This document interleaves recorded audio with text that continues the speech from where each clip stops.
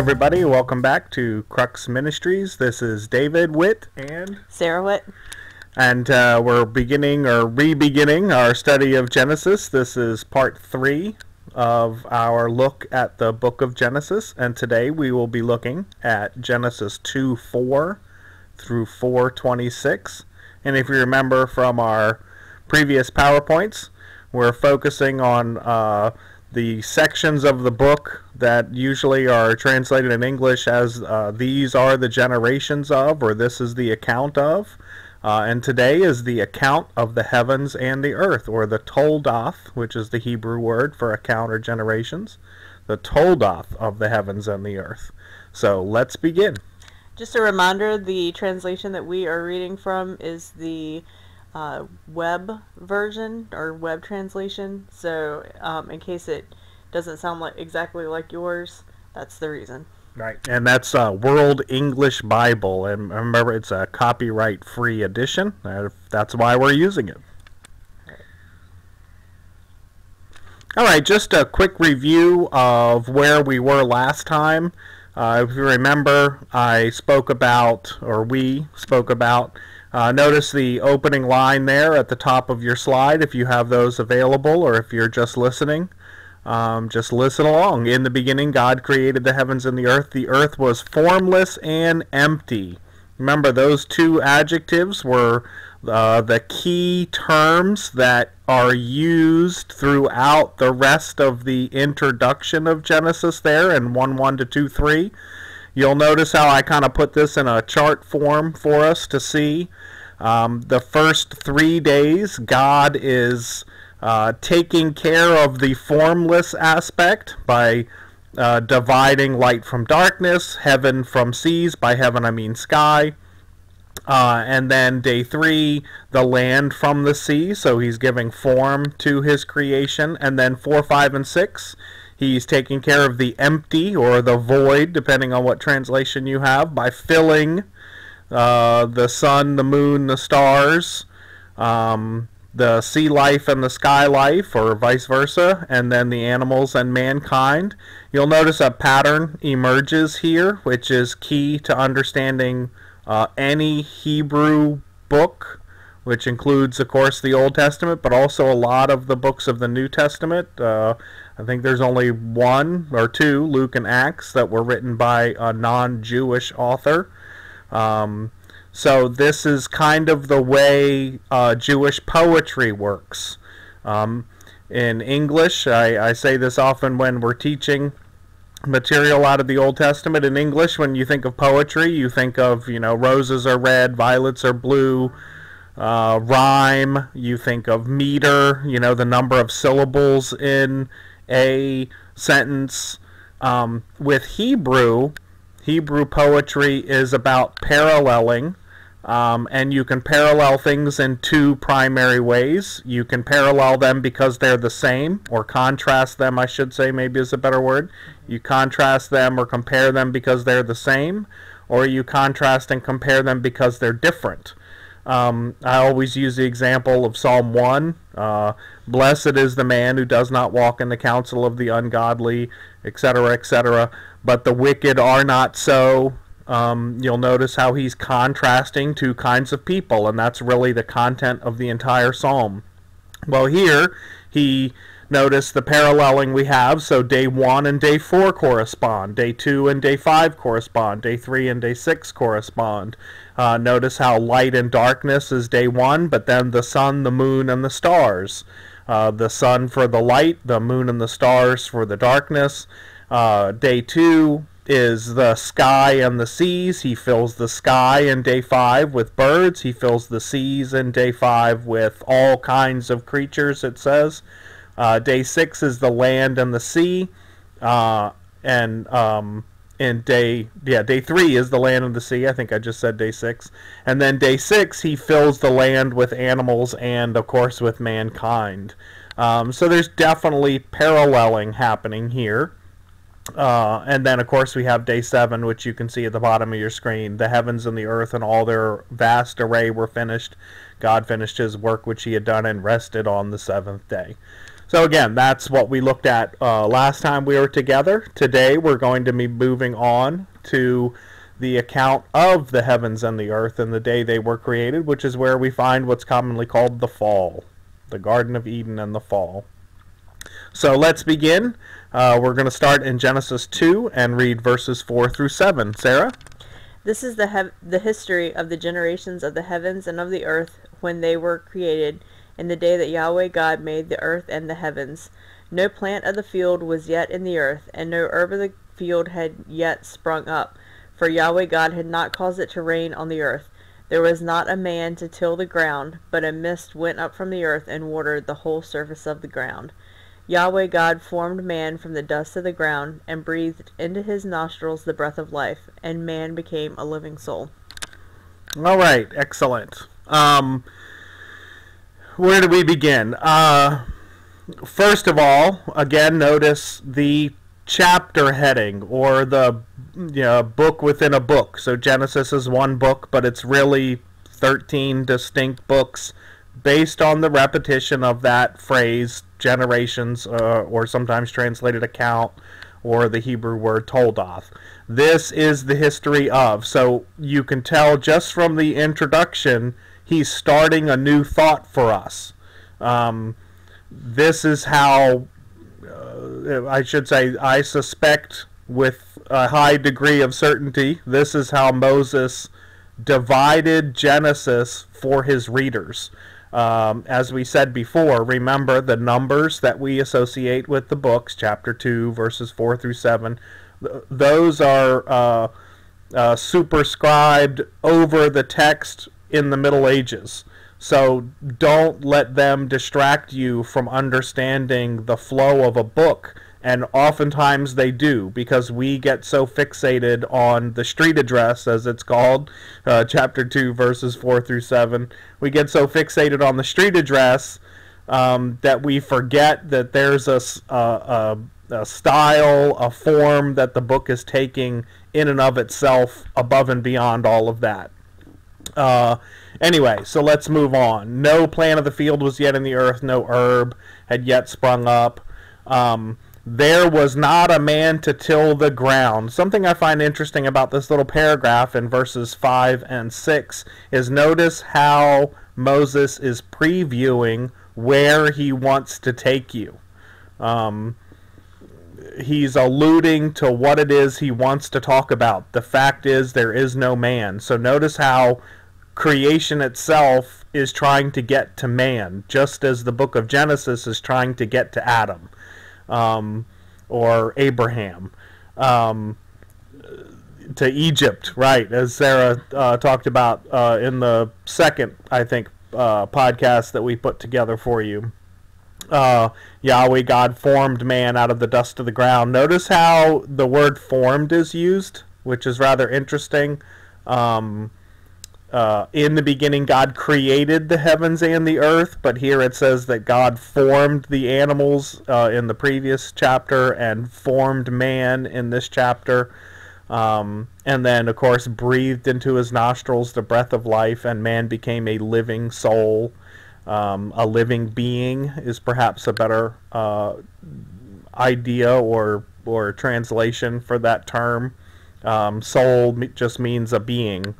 We tend to think of, you hear the expression a lot, man is body, soul, and spirit. Soul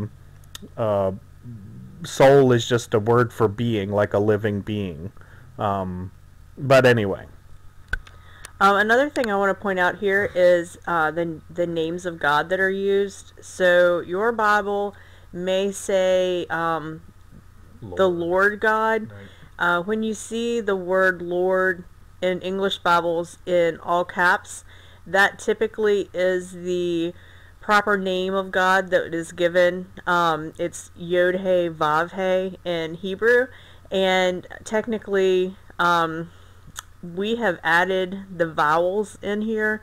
Yod-He Vav-He is kind of an unpronounceable word in Hebrew, so we've added in vowels to make it pronounceable. God is usually Elohim in the Hebrew. Right. And by we you mean? Christians and English people. Right. Well, and English-speaking people. the Jews themselves.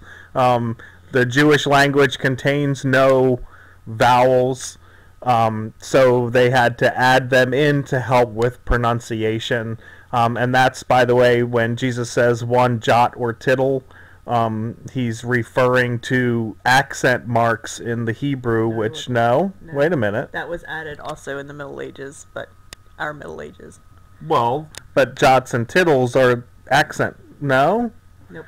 See, corrected once again. That's why I have her here. Anyway, scrap that. Big picture time. So let's take a step back. A lot of people read this center paragraph, verses 5 and 6. No plant of the field was yet in the earth, no herb had yet sprung up, because God had not caused it to rain, and then God formed man. Because these two ideas are together in a paragraph, or what we suspect is a paragraph, is not to imply that when God created man at the same moment there were no plants that had sprung up. Remember, plants were formed on day 3 when God was adding form to the land. We looked at that in our previous paragraph.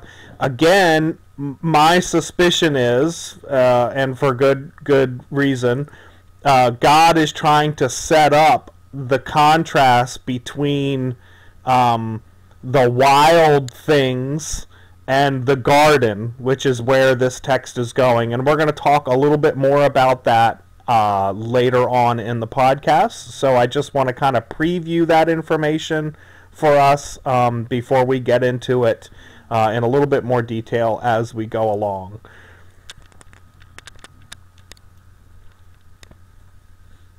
All right, our next set of verses here comes from chapter 2, verses 8 through 15. It says, Yahweh God planted a garden eastward in Eden, and there he put the man whom he had formed. Out of the ground Yahweh God made every tree to grow that is pleasant to the sight and good for food, including the tree of life in the middle of the garden, and the tree of the knowledge of good and evil. A river went out of Eden to water the garden, and from there it was parted and became the source of 4 rivers. The name of the first is Pishon, and it flows through the whole land of Havilah, where there is gold, and the gold of that land is good. Bdellium, which is incense, and onyx stone are also there. The name of the second river is Gihon. It is the same river that flows through the whole land of Cush. The name of the third river is Hiddekel, or Tigris in some translations. This is the one which flows in front of Assyria. The fourth river is the Euphrates. Yahweh God took the man and put him into the Garden of Eden to cultivate and keep it. First thing we want to talk about, let's go looking at our slides that we accompany with our podcast, if you can. There are 3 places which are named in the discussion about the rivers that flow out of Eden. There is Assyria, there is Havilah, which is essentially modern-day Saudi Arabia, and there is Cush, which is essentially modern-day Somalia, Eritrea, Ethiopia. It's basically the lands south of Egypt proper, and what we would commonly kind of think of as the Horn of Africa today.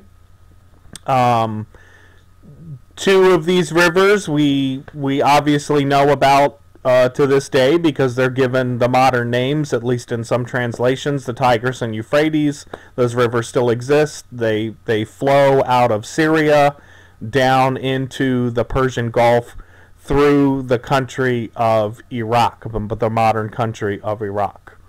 Sarah, I think, has a few thoughts on some of these land masses here that are mentioned. So one thing that's interesting is the Gishon is not so much a river as it is a spring, and it's a spring that is located on the east side of Jerusalem, and it flows, well, it has been diverted. It was diverted originally into the valley that was on the west side, or east side, sorry, of Jerusalem, to water what was called the King's Gardens. And then King Hezekiah, in the face of the threat of the Assyrian army coming to siege Jerusalem, he walled it up, closed it in, and diverted it into a pool, which is in the south part of Jerusalem. So it's interesting that it's a spring and not a river. Another interesting thing is if you look at a map that is that shows the lines of the tectonic plates, there's the Jordan River Valley is right on one of those lines, and so is Jerusalem. It's why you see lots of accounts of earthquakes and things that happen. So my question for you is it possible that the Gihon at one time was flowing into the Jordan, and the Dead Sea was flowing out into the Red Sea, because that is the one that flows through the land of Cush. So if it were to have connected at one point in time, that is all one line on a tectonic map that shows, it just runs right down, all the way down into the Red Sea, and the Red Sea is expanding. So anyway, just an interesting thought. We don't have necessarily any proof of that, but it's just one of the things that makes you go, Mm-hmm. Right, and of course we've got what's called the Great Rift Valley, which runs through Africa, and the Jordan Valley and Dead Sea itself is the lowest point on Earth that is not underwater. Not the lowest point on Earth anywhere, but the lowest point on Earth which is not underwater. It is 400 feet below sea level. So it geographically speaking, or geologically speaking, it is a unique place on Earth, and this piggybacks exactly onto what Sarah was just saying. It's rather interesting to note that there's this remarkable valley that goes through the land, most of which is dry, some of which is underwater, and it happens to go around the very land which the text speaks of here in this case. That river, the Gihon River, which flowed out of Eden, no longer exists, but there is a Gihon Spring, which is in Jerusalem, as Sarah said. It seems that the geography or geology has probably changed significantly enough that we really can't identify where all this is. But my best guess is I suspect that Eden is probably Jerusalem. The reason I say that is because of the central role Jerusalem plays throughout the biblical history. It's where Abraham was asked to offer Isaac, but then, of course, in the story, they find a ram in the thicket instead. It's where David stopped the plague, which then led to him building the temple there. It's, of course, where Jesus is crucified, buried, and rose from the dead.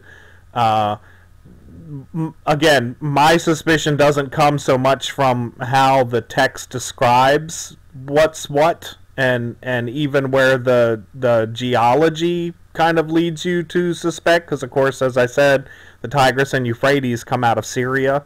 They don't come out of Jerusalem. But again, assuming through the flood of Noah, which we're going to get into in our next podcast, some of the land could have changed significantly enough that it no longer appears to be there. But again, from a literary perspective, my guess is that Eden is probably Jerusalem, or in the immediate vicinity of Jerusalem. And again, that's just because of the important role that Jerusalem plays throughout the Old Testament. Just a note on that too, we're not technically allowed to go back into, as humans, we're not technically allowed to go back into the garden. So it doesn't really matter where it is. We're not going to be able to get back to it anyway, Right. but just looking at it, just again, it might just be something that you find interesting. Right. And, we find it interesting. That's why we wanted to talk about it. No, we've got to go back and look at the text. Yeah. Okay. Very good. Let's take the first paragraph. Yahweh God planted a garden eastward in Eden. He formed every tree to grow that is pleasant to the sight. Again, notice how this is playing off of the idea in the previous paragraph, which was on the other slide. Before the trees grew, God make man, God makes the trees grow. Again, this is typical Hebrew poetic paralleling or contrasting or comparing. There's obviously the two important trees, the tree of life and the tree of the knowledge of good and evil. We'll get a little bit more into that as the text goes on. And then we want to skip down to the last sentence in this slide. God took the man, put him into the Garden of Eden to cultivate and keep it. I often say there's a difference between labor and work. Work can be a very satisfying thing. I think for my own, to illustrate the point for in my own life, so for a number of years, 15 years, I worked in ministry, and that is not one of those immediate gratification kind of jobs. You don't get to see results right away. Often they're sort of quiet and subtle and behind the scenes. But one day, when I was living back in D.C., where I grew up, we had a huge snowstorm, and while I was in ministry, I had to go out, obviously, and shovel the snow, so I would go out every few hours, and I'd shovel, and it just kept building and building and building. And at one point during this escapade, I turned around and saw the work that I had done, and man, did it feel good. The sense of accomplishment, the immediate gratification, being able to see what I had done, to see it in contrast to what else was going on. In one sense, to take it back to the theme of the text, to use sort of a metaphor here, to see the wild things, the things that had not been touched as the snow kept falling, and then to see the cultivated thing, the sidewalk which I had shoveled out, and the car which I had shoveled out, and the street which I had shoveled out to make a room for my car. This felt so good. So something that's important to keep in mind, and I think the text is kind of drawing our attention to, is the difference between work and labor. Labor we hate, in a sense. It's exhaustive, and you get sweaty, and you get tired of having to do stuff all the time. But yet there's something about working and achieving and accomplishing and goal setting. Man, in a sense, as we see from this text, or mankind. Yeah, I don't mean man as in just the male of the species. We are made to work and to gain some satisfaction out of that.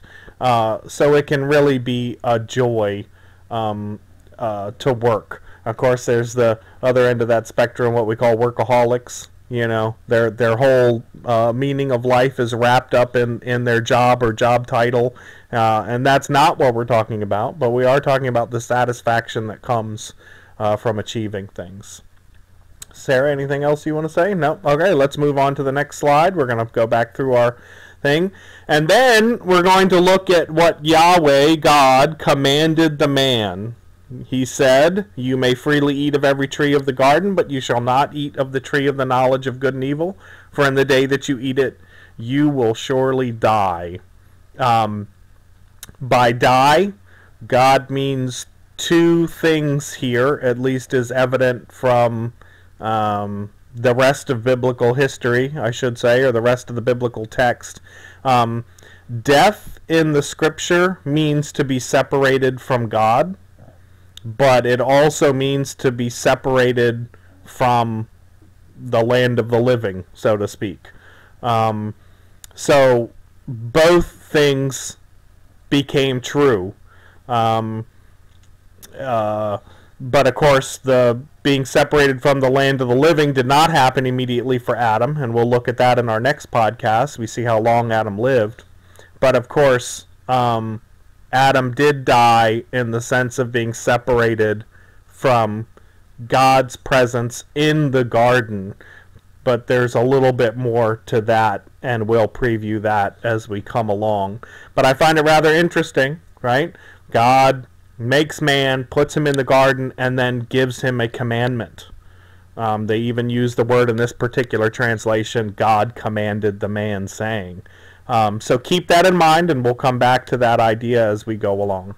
It's interesting. Paul talks about the law awakening sin in us, and I think that's probably kind of what's happening here. Adam probably wouldn't have ever paid any attention to the tree, but just in case he did, God wanted to give him a heads up. By the way, this tree will kill you, and then it becomes super enticing at that point in time. So just something to keep in mind when we blame Adam and Eve a lot. Oh, they're so stupid. How can you do that? Well, we do the same thing every day.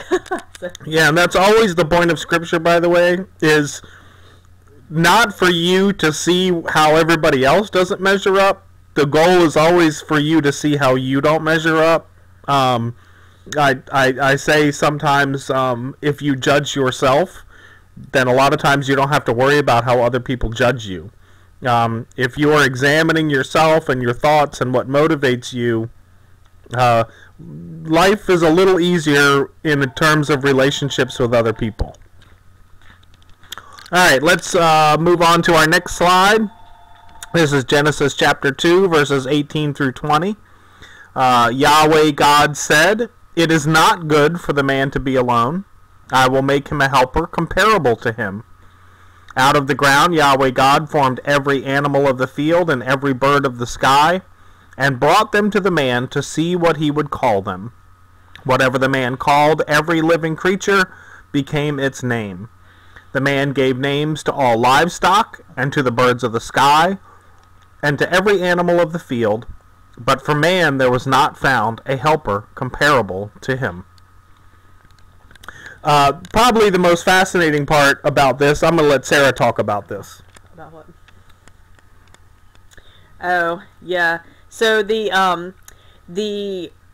so far in this book in Genesis, everything that God has made has been good. That's how he describes it. Creation was good. It was very good. This is the first time that we see the phrase "not good." So obviously there's a distinction there as well. So and also just a side note, even your dogs and cats are not good enough. So as much as I love my dog that's snoring behind me right now, she's still not good enough to be a true companion. Right. Just a note. Right. Yeah, again, back to the idea of Hebrew poetry. Comparing, contrasting, paralleling. It is good, it is good, it is good, it is very good, it is not good. This would capture your attention quickly. Remember, the whole of the Bible is a oral education, if you will. It is intended to be read and to be read aloud and to be heard. As we said once before, we have become sort of a visual learning culture, so we learn through what we see or watch. For people in this day and time, the real strength was the oral culture, learning through what you hear or read. So if this text was being read aloud, you would probably catch something like this much easier than you would. And we tend to read today in little small snippets, and we're sort of doing that with the podcast because, of course, we're talking so much and reading so little. But these are also intended to be read in one sitting. So you would pick up something like this much easier or quicker. Again, notice what I said before about God is contrasting the wild plants with the garden plants. Here he begins to contrast the wild animals with an animal we're going to be introduced to very shortly. And again, notice the man naming. So God got to name all the things in the beginning of creation, right? The sun, the moon, the stars, the day, the night, all these things God got to name because he had authority, maybe is a good word, over these things. But remember, he gave authority to man over the animals. I think that's kind of to use a modern phrase, we're the top of the food chain. I think that's kind of a way of saying we're at the top of the food chain. But again, just to remind you of what we said in that podcast concerning that section, authority does not mean abuse. Remember, in Jesus's mind, leadership meant servanthood. So when you hear the term dominion, don't assume that means you can do whatever you want and there's no consequences. It means leadership with responsibility, which of course is exactly what the Garden of Eden is all about, right? We're given charge of our own destiny, if you will. But Adam and Eve, just like you and I, misuse that right or that authority. So anyway, for what that's worth. I think too, if you've ever had a garden or even house plants, or you have dogs and cats, especially dogs and cats, you become just as much trained to them as they become trained to you. So there is a give and take in a garden. If you just put plants in that pull stuff out and you don't put any new materials in, then eventually your garden is going to die just because it runs out of nutrition for itself. So, we're called to be good stewards of our land and of our animals. And, I don't think we put enough emphasis on that in the church. Mm-hmm. Yeah, very good. And of course, again, getting back to work brings satisfaction. To organize and to work something brings a certain degree of satisfaction out of life, and that's important. All right, next paragraph is Genesis 2:21-25. Sarah? Yahweh God caused the man to fall into a deep sleep.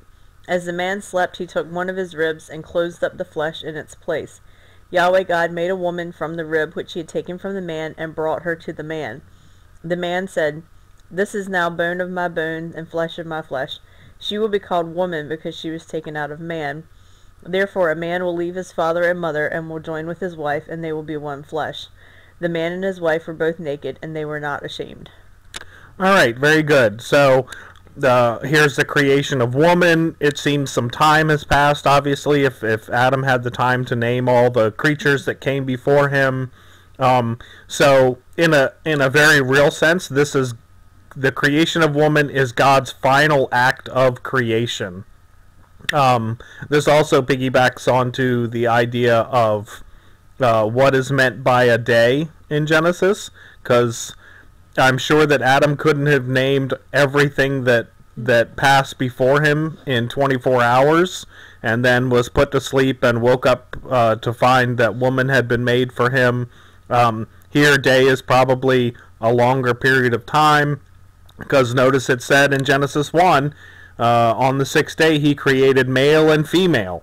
But here it's giving us more detail. In fact, that's one thing we didn't talk about. Genesis 1:1 to 2:3 is sort of a bird's eye view of the creation, and then Genesis 2:4 to 4:26, which is where we're in now, is on the ground, looking at it much closer and in much more detail. There are commentators who suggest that these are two separate creation accounts. Well, they are in the sense of two different perspectives of the creation account, but they are not two accounts. They're meant to complement each other, not to contradict or to contrast each other in a sense. You have the same thing with Jesus's resurrection accounts, or with the life and ministry of Jesus himself in the Gospels. These are complementary to one another. They're not contradictory. And of course, people that try to point out the contradictions of the Bible already have an axe to grind against it. So they're looking for something to point out and say, aha, you know. But when you look at the text itself, that's not how the text is presenting. It's not meant to be two different things. I had a teacher in 10th grade. She was awesome. I just saw her the other day. Super exciting. But she used this passage right here to talk about woman being the last thing that God created, and what is the implication of that.